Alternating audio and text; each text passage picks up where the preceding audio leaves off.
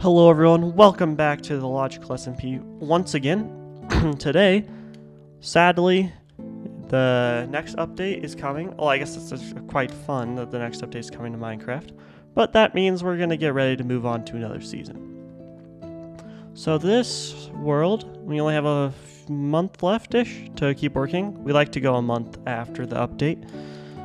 So I have decided to get some loose projects finished. So we're going to start here, right in Mos Eisley, our most known structure, or base, on the server.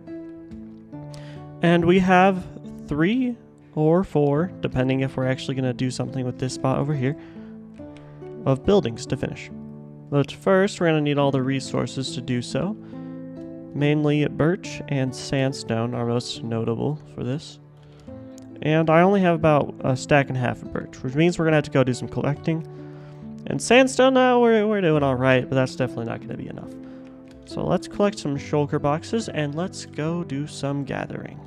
So at this point I have collected quite a bit of birch wood, as we can see in here. And through this I have realized I have done a lot of birch gathering throughout this season. For example, you gotta see how much I've just completely decimated this forest. Okay, from this ocean here, we follow it all the way. I even started replanting a bit because it's just, I decimated the entire birch forest. This was all birch forest. Just a long strip of just nothingness. Now if you thought the birch forest was the only thing I decimated, well, look at my sandstone pit. This is one of many.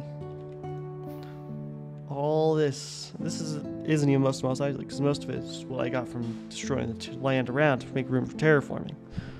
So this is like a third of Mos Eisley, just a third. All of this. And in what was about a fourth the time, I've collected the same amount of sandstone as I did birch. Sandstone is so nice that you can just mine it instantly, even without a beacon. Now, yeah, we got a full shulker box and a little extra. We do need 3 layers of sandstone. Since it's around the end of the season, I can basically take all of this dried kelp, and then I can just throw it all into the system manually. Well, at least we can get some dry sandstone. Smooth sandstone. Sandstone's already dry. Yeah, we're going to get some smooth sandstone in here. Okay, so with today's time lapse, we're going to do something a little different. I'm going to go with some commentary. So right here, you will see what I'm building is a governmental style building. I didn't have any purpose for this spot, so I just put something there. And next, we move on to what is the Jedi Temple. And I know there isn't a Jedi Temple on Tatooine or in Mos Eisley, but I thought it'd be fun to build one anyways, because it's a classic Star Wars thing. It had to be done. And we're also just building up the walls right now. We'll come back with the details later. This is kind of my standard building procedure.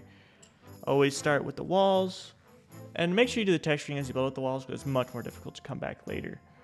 So you can see I kind of sectioned them off into 4 different pillars. It's kind of inspired by Vader's palace.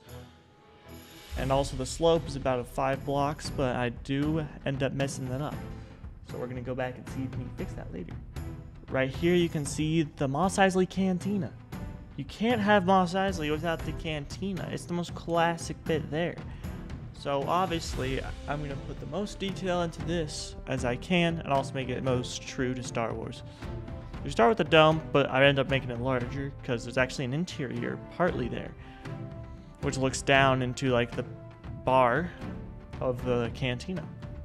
And of course, I built all the typical tarps that shadow the area for where you eat or take a sip of your blue milk. You know what I mean? Okay, then I start building some chairs and tables outside.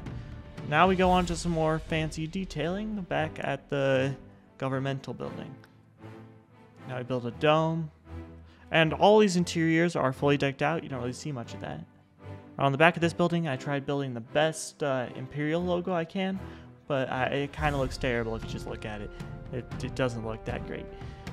But, you know, it's kind of hard to do that with limited blocks. Of course, I do my standard assets I use. I put them on the building. Looks nice. Then I put all those ropes with the hanging signs. It looks kind of like cloth just hanging from ropes. It adds a lot of life to the city. I removed the supports for one building and put in a pit because I want some different height levels around the city. And then I just put some stands in there and it looks beautiful. And that is a time lapse complete. We have 3 more structures around Mos Eisley, in turn causing more lag. For example, I only have average 50 frames a second. Normally I got 100 before that time lapse. And also there's a bit more detailing on this structure because I completely forgot to hit time lapse for the finishing of this, which is our Mos Eisley Jedi Temple. Now, this is the main lag causer because I have something down there, which you can probably take a guess at. I can't reveal it yet though. Upstairs, this spiral staircase. When we come to the Jedi room, they got like a mini archive, got some controls, got a big block of kyber and a meditation point. Now going downstairs, we can go to the next structure, which is this way, which is kind of just a government building. This structure does finish off this area nicely. It feels much more enclosed. The only issues is kind of just a big cube with a little chunk taken out of it, but it's gonna do fine. Inside, since it's a government building, we got people operating at a big front desk. Got the back room with money. And then we got a meeting room upstairs, which I think turned out pretty well. Though we do have some half couch chairs, because why not? Then the last structure is arguably the most important structure I have ever built. The Mos Eisley Cantina. Kaboom. Maybe even an aerial view. Here is the cantina, the most iconic place in Star Wars. And we're gonna enter right here. As you enter, you can see a bunch of tables around the sides. You can see this place where like people wait, take your order. There's also a bar with some classic blue milk right there. Who wouldn't want blue milk? We gotta update the map as always. And it's kind of like a puzzle to put this thing back together. Center. Top corner.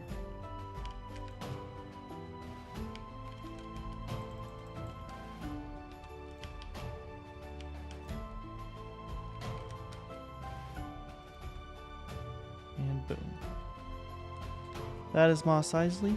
I will say the Jedi Temple looks like chaos on this map. Look at that. I love how the cantina looks on the map though. That looks brilliant.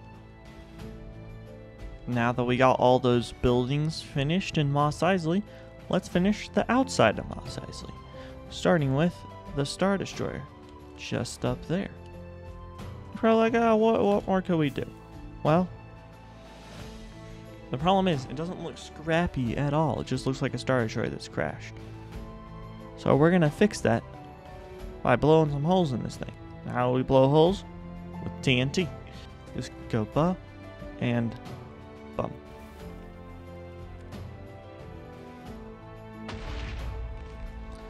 Now you got a hole. And I can put some scrappiness on this. You know, maybe expand the hole just a little bit. Maybe a bit of that too. Ow. These are all very square shaped. I'm not sure how I feel about that. Let's put one at the very top.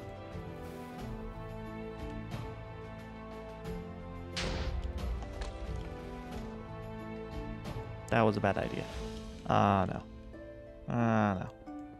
Now, there's also going to be a lot cut out at the base, because it makes sense that it would fall off in a Star Destroyer crash.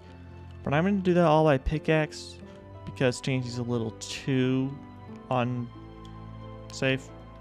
Off camera, I have added some sand along the edges to look like the Star Destroyer is burying into the ground.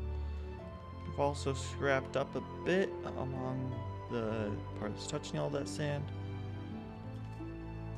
But there's a huge problem that some of you may not notice. This does not make sense. there's got to be some like crevice that was carved out when this thing landed. So what we're gonna do, let's take what the underside of this would look like if I built it, which goes like that and comes back, and we're gonna carve it this way through this. But the problem is, this part comes back up, creating an overhang. Now that's not realistic because sand would fall. So we're actually gonna create still kind of a V shape. It just goes back that way. And now I have finished the entire Star Destroyer. We got this back pit exactly as I described it earlier. Now it appears a lot more like the Star Destroyer crashed here. You take a look over here. Now look, it's like a wedge, a cutout, sand fell back in. And not only that, I have also added the scrappiness to the outside of the Star Destroyer. So we can see we got a bit of that here. A bit up here as well. And a bit down here. Look at that. Oh, and I even scrapped the back because obviously that would be pretty destroyed during a crash landing. It's quite beautiful. There was unfortunately no workaround behind putting torches in the engine. Well, honestly, it looks like they're still trying to be active from a lower angle. So, I'll allow it. You know, so I can put a frog light just at the back center.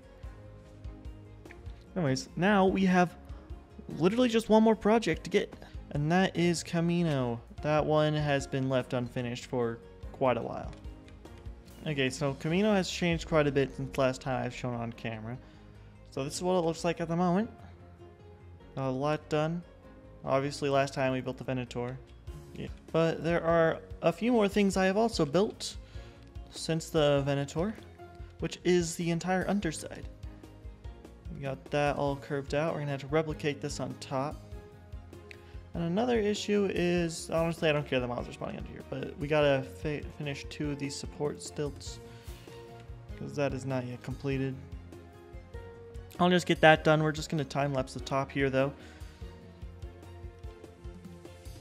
Or should I even time-lapse? Yeah, we're going to do a time-lapse. We're going to get the top done.